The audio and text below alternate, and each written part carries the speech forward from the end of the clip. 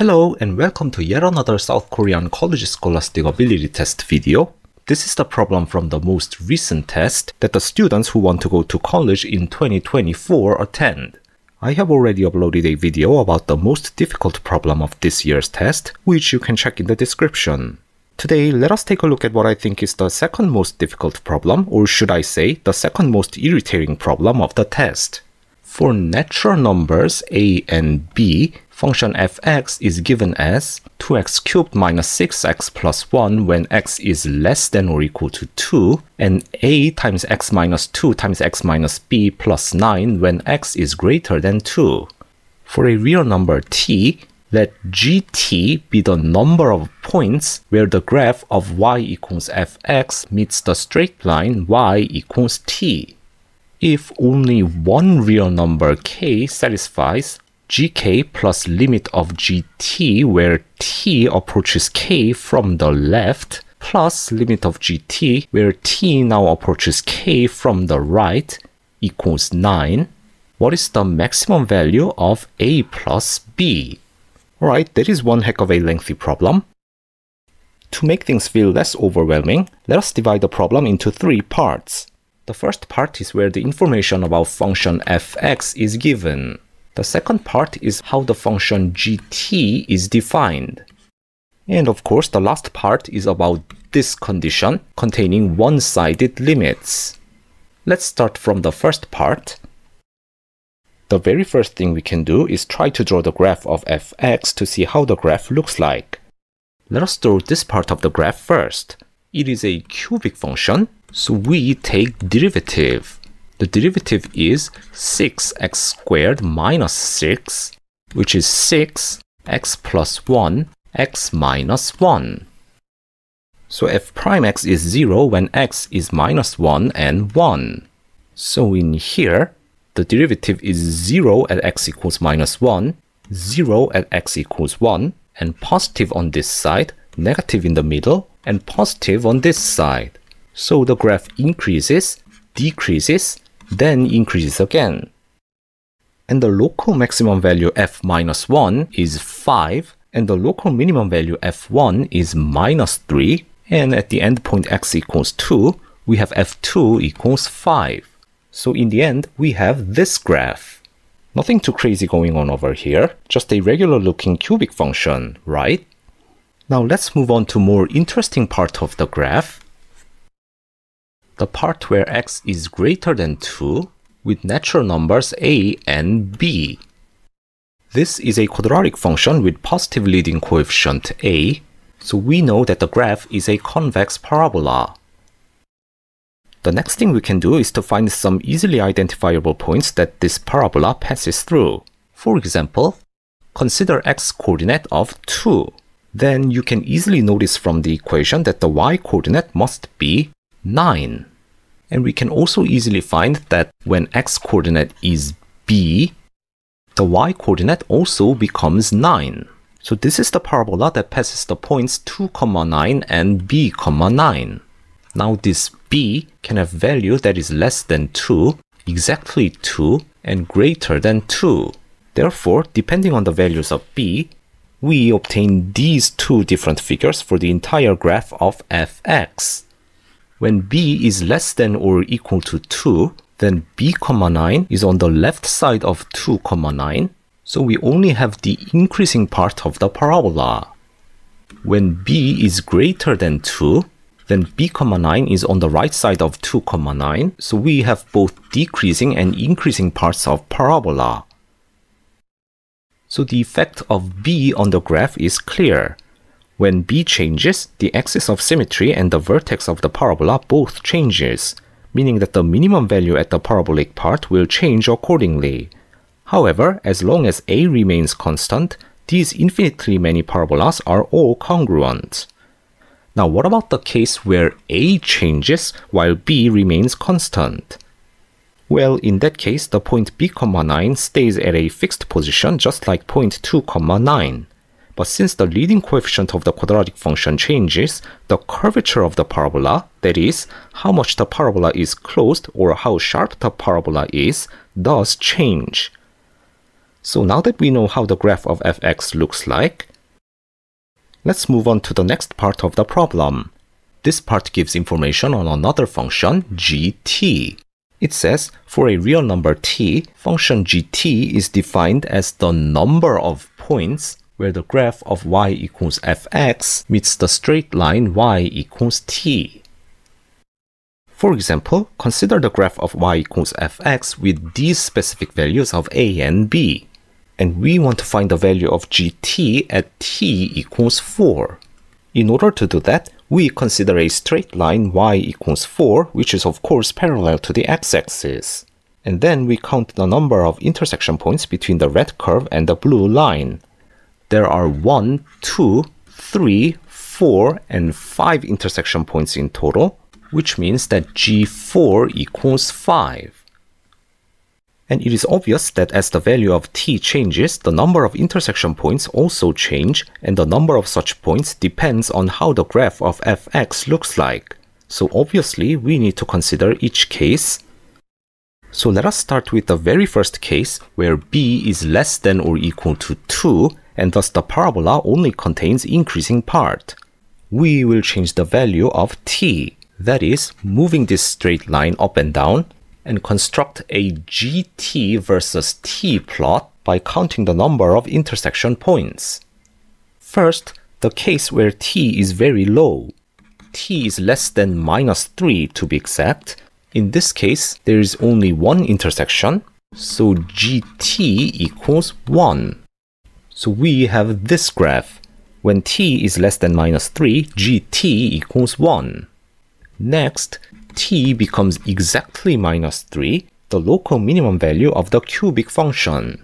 Then, as you can see, the number of intersection points becomes 2, so gt equals 2.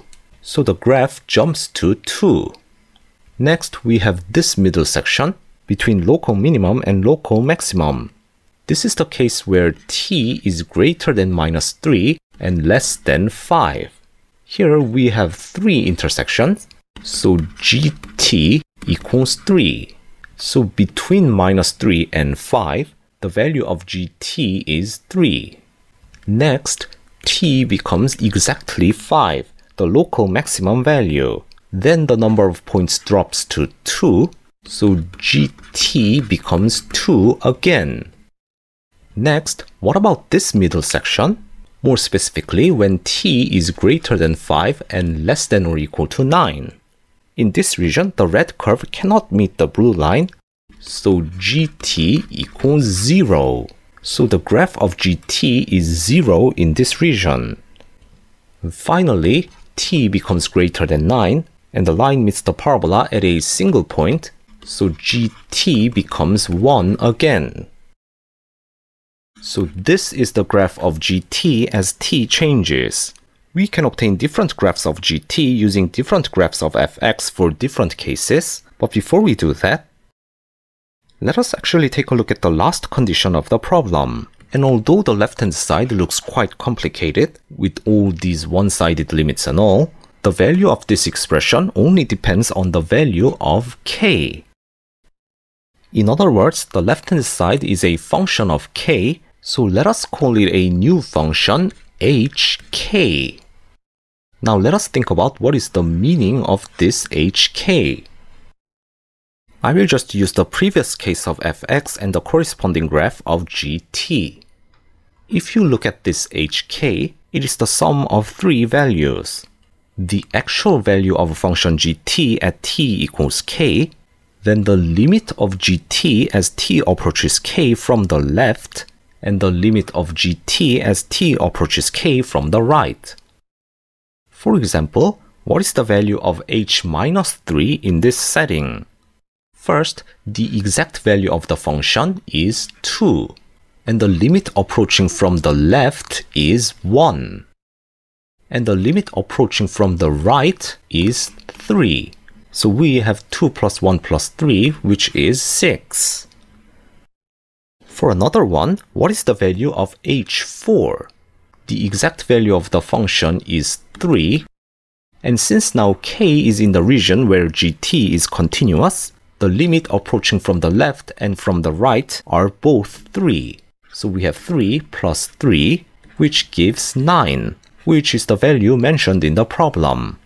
However, it says only one real number k satisfies the condition hk equals 9.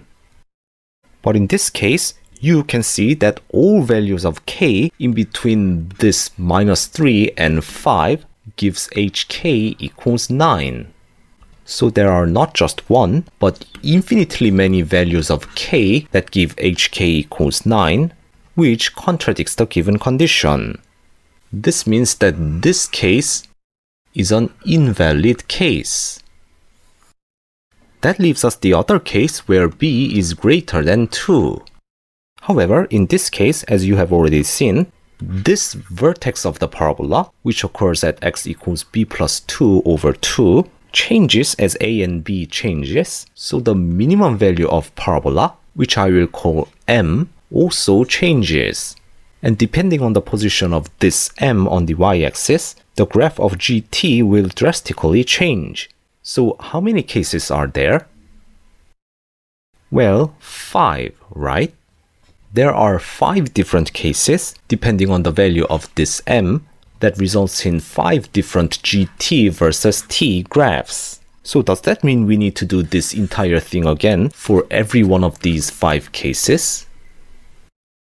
Well, not really, because obtaining an entire graph of gt is not the main goal of the problem.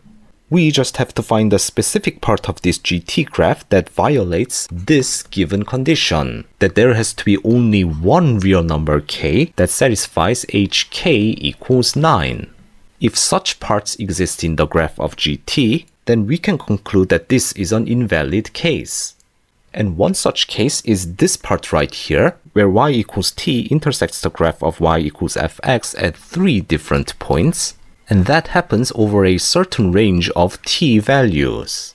In this case, we have 3 intersection points for all t values between -3 and 5, so gt has value of 3 in this entire interval. This means that if we pick any real number between -3 and 5 as k, that k will satisfy hk equals value of function 3, this limit 3, and this limit 3, so 9. So there are infinitely many k satisfying hk equals 9, which violated the condition. Hence we know that this is an invalid case. And we don't even need an entire graph here, just this specific one interval was enough. I mean, the entire graph of gt looks like this, and although it looks kinda cool, we don't really care. Just finding out this region was enough to invalidate this case. So for other remaining cases, we try to find an interval of t with non-zero length where gt equals 3 in that interval. In this case, we have 3 intersection points in this middle section between -3 and 5, so gt equals 3 in this interval, meaning that for every k in this interval, hk equals 9, so we have infinite numbers of k, so it is invalid.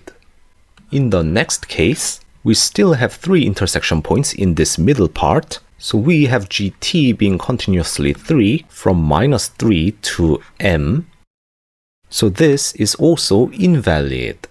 For the next case, we still have 3 intersection points at t equals -3, but only at t equals -3. Therefore, we cannot determine yet whether this case violates the given condition for hk. But if we move on to the last case, we can clearly see that we can have 3 intersection points for a certain range of t. More precisely, when t is in between m and -3. Meaning that this is also an invalid case. Therefore, except this case, all other cases are invalid, so we take a closer look at this case.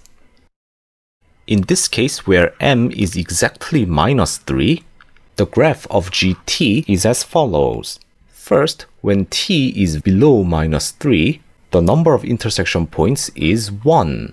Next, when t becomes exactly -3, we have 3 intersection points, so gt becomes 3. Next, between -3 and 5, we have 5 intersection points, so GT jumps to 5. The next case is when T becomes exactly 5, and you can notice that the number of intersection points is 4. Then T becomes greater than 5 but less than 9. In this region, GT has value of 2. Finally, after T becomes 9, GT drops back to 1. So this is the graph of GT. Now, if we consider HK using this graph, notice that at this value of K equals -3, H minus 3 equals the value of function 3, the limit from the left 1, the limit from the right 5, so we have 9. In fact, you can easily notice that HK is 9 only if K equals -3. So this is the only valid case where only one real number K satisfies the given condition HK equals 9. So we have our valid case, and what was the problem again? Well, our function fx contains natural numbers a and b, and the problem wants us to find the maximum value of their sum a plus b. So we get back to the graph of fx.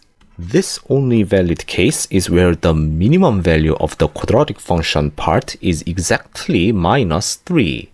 And from the quadratic function, we know that the minimum value occurs at x equals b plus 2 over 2. So we have the condition f b plus 2 over 2 equals -3.